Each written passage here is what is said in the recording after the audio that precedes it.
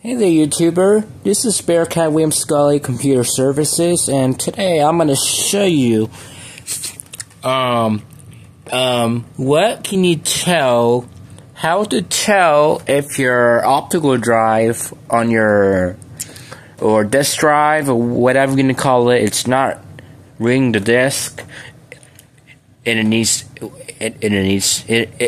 to be repaired.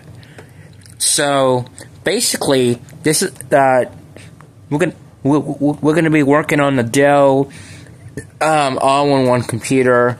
Just for this, I'm gonna be showing you an example of my Dell Inspiron 12320. And these principles can pretty much work with pretty much any other computer, like not just these laptop disk drives, like the all-in-one disk drives, like the traditional laptop. It's meant for your laptop, but you can also call it an all-in-one disk drive as well. And if your optical drive is not reading the disk, you should check the disk before we go any further to see if it's scratched up or damaged or dirty or not. So here we have this buffered advanced processor DVD, and as you can see, we'll do a visual inspection of the disk. That's the first thing we need to do before we go further, is check the disk. If you see minor scratches or damages or dirty, you can try resurface it. If not, if you can't, just try another disk. So here's an empty disk. As you can tell, it looks in good shape. Apologize to the dust particles sitting there, not in the case, but you can see. As you can see, there is a tiny bit of dust particles, but it doesn't really affect anything as long as you take good care of it. But either than that, and if your drive doesn't refuse to read a disk, then you know there's probably something to do with the drive's laser assembly, which is this little device right here that reads your disk. The laser's job is to read what's on this disk, and then the sectors, which is the grooves at the bottom, the laser reads the information, all the messages on the disk. So if the laser up there, air conditioner kicked off. If the laser is really dirty, or if the laser is dirty, you can try cleaning it. If the laser is dirty, clean it with the alcohol and the Q-tips, and just rub it around. Just don't, keep cleaning it, because otherwise you ruin your drive. So take your time and then do a visual inspection. Use the light on my phone. Oops. Hang on a second here. You can see on the flashlight, get a better close-up here, the laser on this one looks in good shape. It's just a little bit of a dust part, just tiny bit. You can see it looks perfect. See, we want that. So let me zoom it back out, and if that does not work, now look at the back of the laser.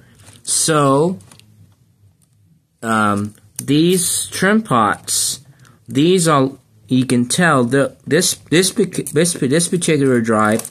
Look, let me put the disk in here so the lens won't get messed up by any means. So put the disk in, and so if you take a look here, you can see these are called trim pots.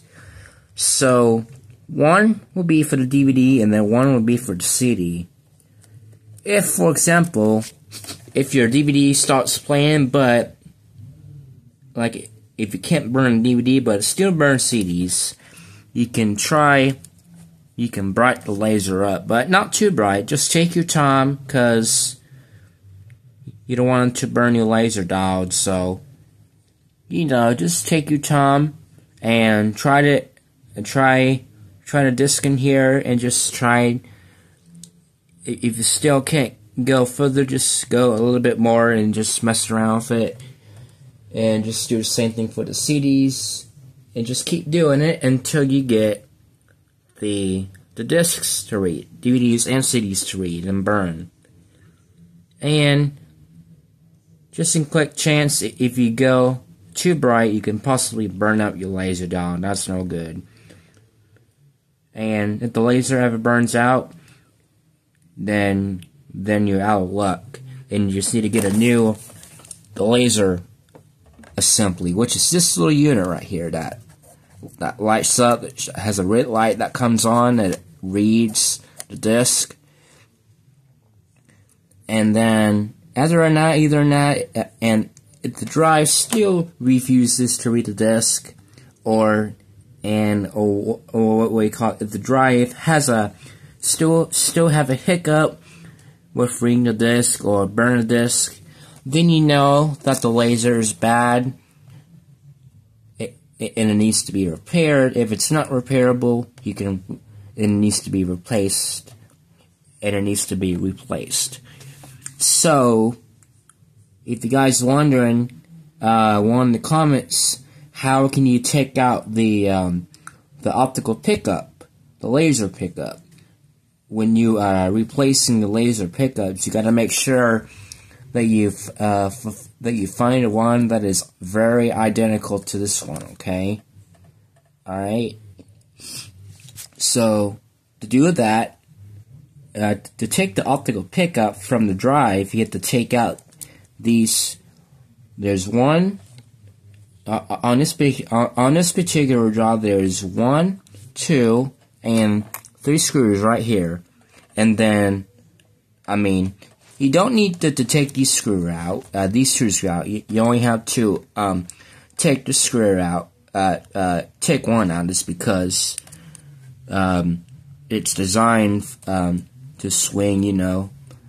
When it takes out, when you pull the little thing right here, the little, what do we call it? A little cylinder right here. The laser comes right out.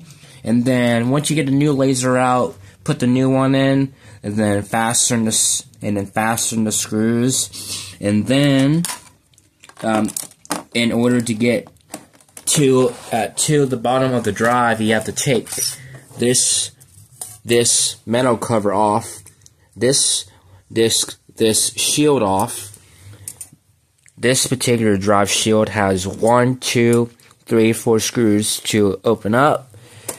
And then, that holds this drive, this assembly mechanism, the drive, what you call it, the drive assembly. And it's got rubber bumpers to help protect the drive from excessive vibrations, so the laser can focus on the writing and all that.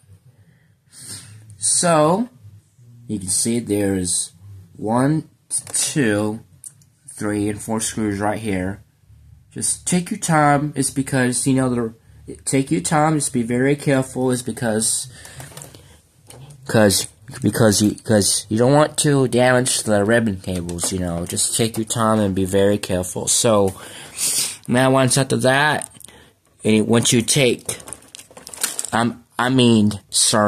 you don't have to take these 2 screws out. Just on that screw right here. Once you get the old pickup out, just put the new one in, and then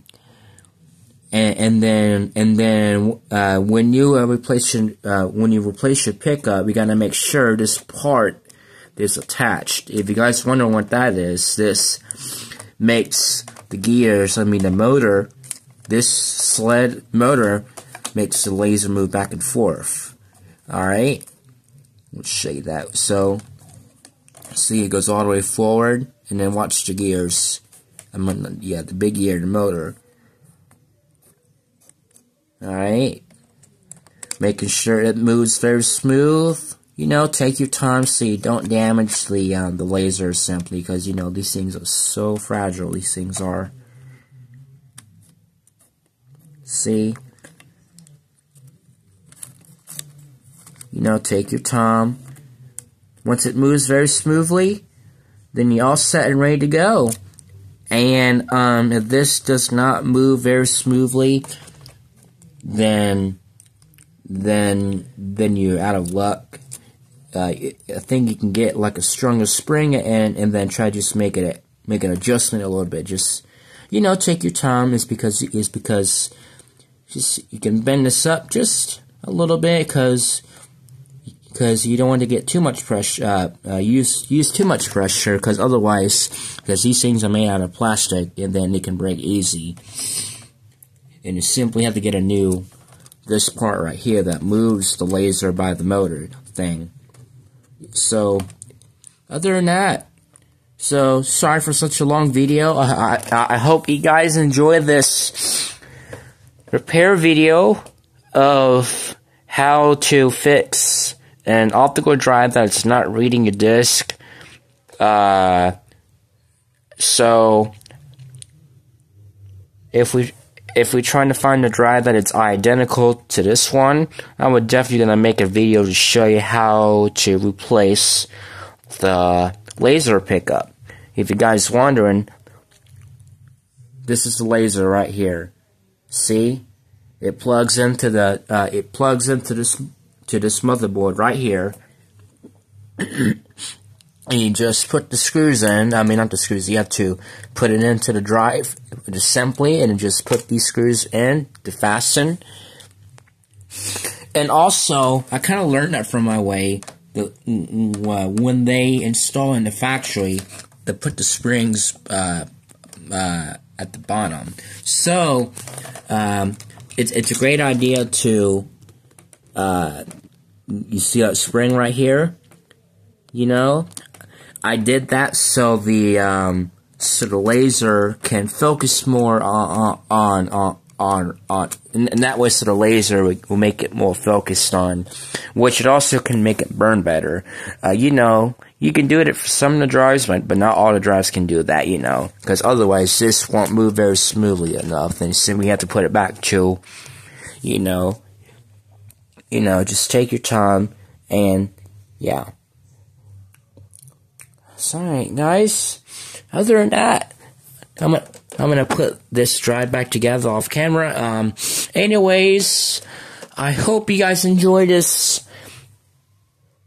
That's a siren in the background on the TV, so excuse that. Hopefully it doesn't get copyright, but not gonna focus on that. I hope you guys enjoyed this video to show you how to fix your optical drive if it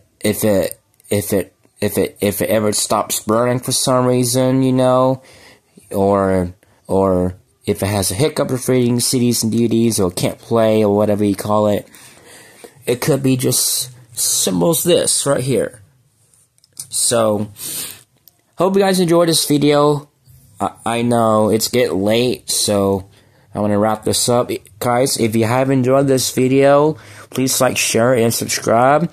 If you found this video helpful and then like to learn more about optical drives like I am, because I can fix any other optical drive. Like, I will show you. This is an optical drive that came out of an iMac. Look, see? Guys wondering, they have very similar components, but the difference between this, it's a slot loading drive mechanism, so it's got all the loading arms that grabs the disk in place, and you know, I'm going to try to find another slot load drive that looks just like that, and then put it into my iMac. But before that, I'm going to make an adjustment so the disk grabs a few more millimeters, like right there, just like that, and it grabs it. So, and I think some of the drives you can probably make an adjustment to make the disk go a few more millimeters and makes this motor turn on. So kind of interesting, because a lot of people don't know that those optical drives can be repaired. But yeah, we all know that because we are computer technicians. Alright guys, I know it's getting late. Hope you guys enjoyed this tutorial and how to tell video if your optical drive refuses to read a disk or just sitting there not doing anything. It could be just simple as repairing the laser pickup. If it's not repairable, replace it with the one that is identical. So hope you guys enjoyed this video. If you guys learned something, like, share, and subscribe. And yeah, I hope you guys save yourself a lot of money fixing your optical drives yourselves. So once again, always be careful, work hard, and as always, save you some money. Thank you for watching. Hope you enjoyed. Catch you guys in the next one. Peace out.